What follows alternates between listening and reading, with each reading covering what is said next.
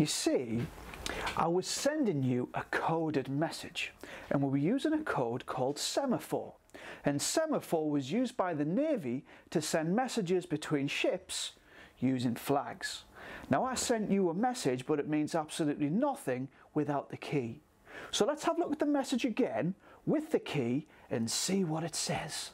So this symbol is an H and an I and an M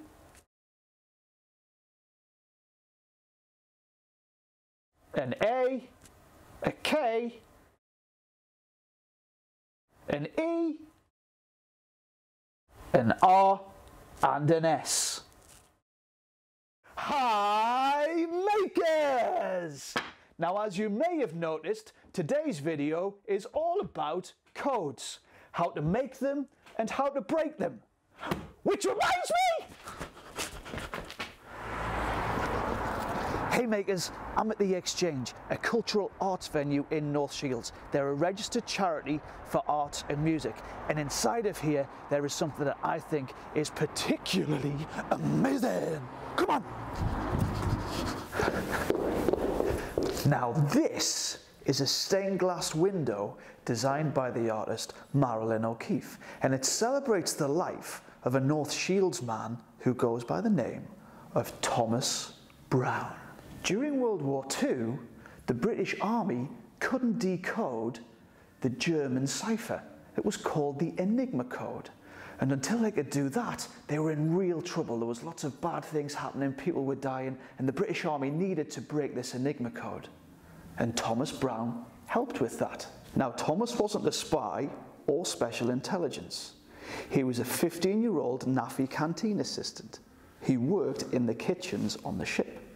And when his ship was in Egypt, the rest of the crew noticed that a German U-boat was in trouble, and the crew of the U-boat were abandoning the ship. And Thomas went across with some other Navy crew members, and he was involved in transporting the Enigma cipher back to his ship. He helped to steal the Enigma cipher that helped crack the code.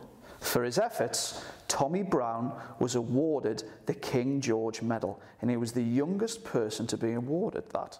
Okay? But he was actually sent back to North Shields soon after because he was too young to be enrolled in the NAFI. So it was actually a young person from our region that helped to crack the Enigma code that saved millions of people's lives during World War II. I think that is particularly amazing. Which reminds me, let's get back to the shed. All right, we've looked at semaphore and we've looked at the Enigma code, but today what I really want us to focus on is Morse code. Now, in Morse code, we represent letters using dots, dashes, and spaces.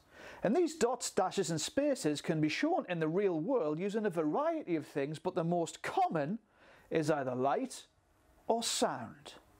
It's time for a Make Stuff Breakdown!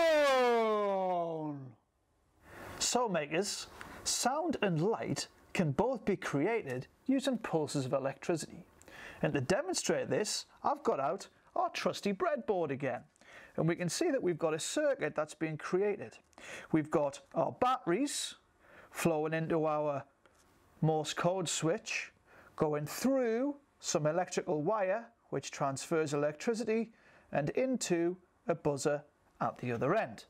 Now, Morse code was initially used to transfer messages over long distances before the invention of the telephone.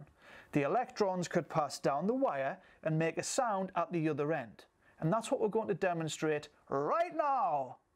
Okay makers, I'm now going to send a message using Morse code.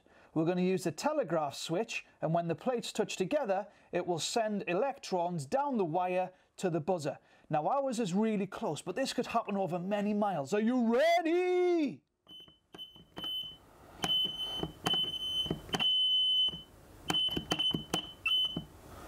Right now, that message might not mean anything because you don't know the key. And if you don't have the key, you don't have the secret. So I'm going to show you the key. You ready to see the key? That's the key. Now you can clearly see that dot dot dot is S, dash dash dash is O, and dot dot dot is an S again. So the message I just sent you was SOS, standing for Save Our Souls, the international message for distress. But it's okay, I'm not in distress.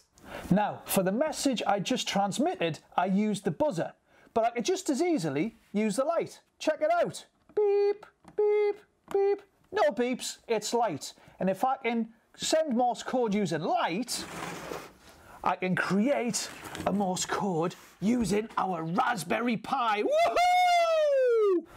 Okay, makers.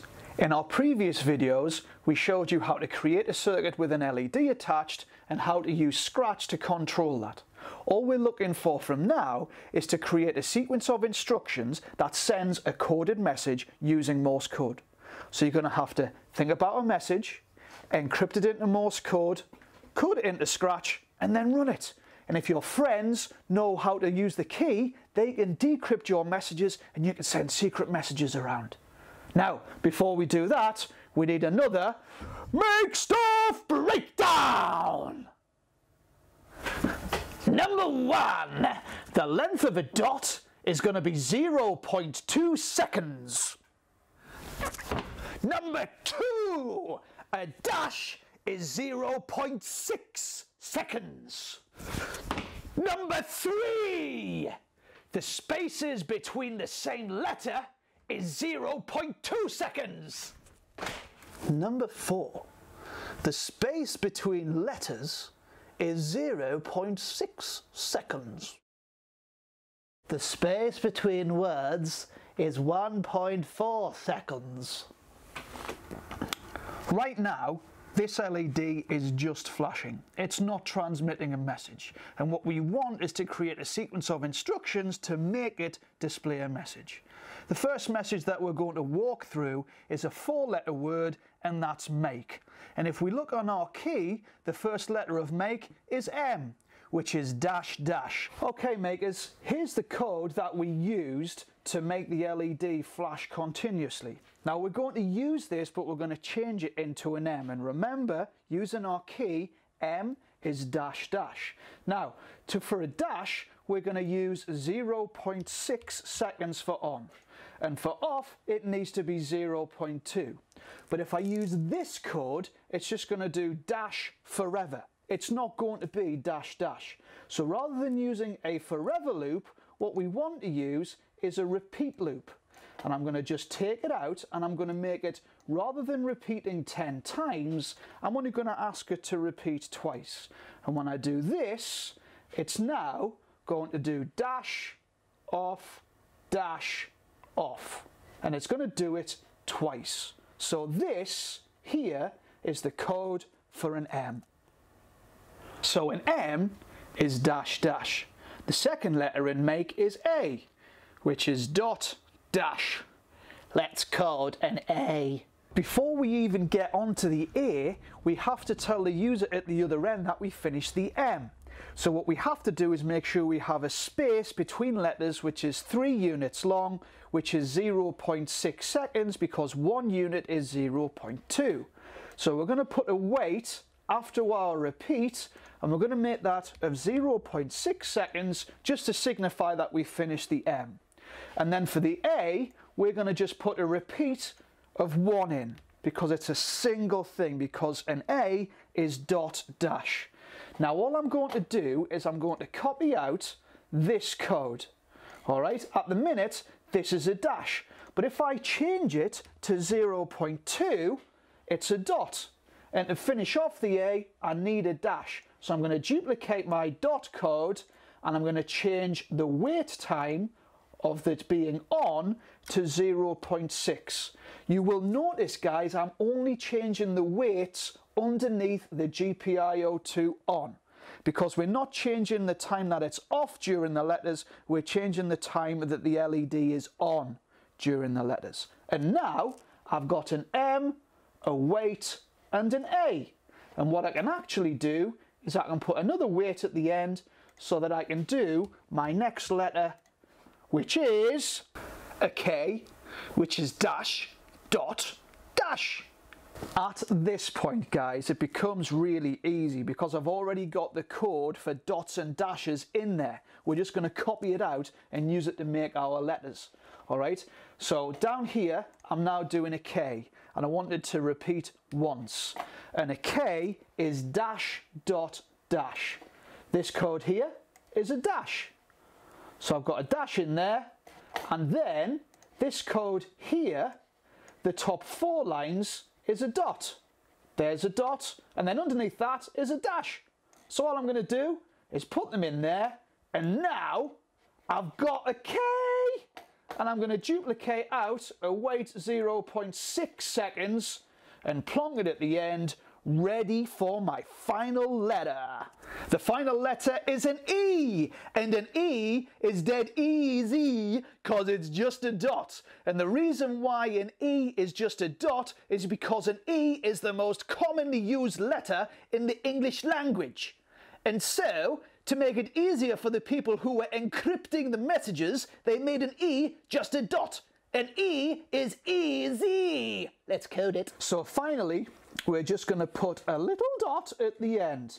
All right, so we're going to do a repeat one time, and then we're going to take the code for a dot from up here. I'm going to get rid of the dash, and I'm going to put the dot at the end. Now, this is coming quite long, all right, so I can actually scroll down and see the whole of it. This is an M, an A, a K, and at the end, we've got an E. Now, we've finished the word. So what we have to do is put a space to tell the person at the other end that we've finished our word. And that is made up of 7 units. So 7 times 0.2 is actually 1.4. Okay? And that signifies to the person at the other end that we've finished our word. Now, if I wanted it to repeat over and over and over again, just saying make, make, make, make, make, what I would do is I would wrap everything in a forever loop. Okay? And now our LED will just say make, make, make. So makers, when we play this code, we can see dash, dash, M, dot, dash, A, dash, dot, dash, K, dot, E.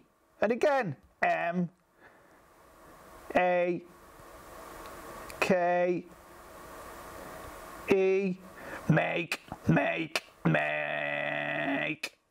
So makers, that's how we code an LED to say make in Morse code. But we don't want yours to say make, we want it to say whatever the heck you want. So your task is to take a word, convert it into Morse code, and then turn the Morse code into code in Scratch to send your message to your friend. And then your friend can use the key to decode your message. And you can do it all in secret. Thank you very much for joining me in the shed, makers. In this video, we've focused on code. We've looked at semaphore, Enigma code, but specifically focused on Morse code. We've looked at the history of Morse code and how it was used to send telegraphs during the Industrial Revolution. We've also looked at international Morse code rules, and you guys have created your own Morse code messages using Scratch. That is a heck of a lot. I hope you've had fun. Until the next time you head to the shed, get out there and make stuff.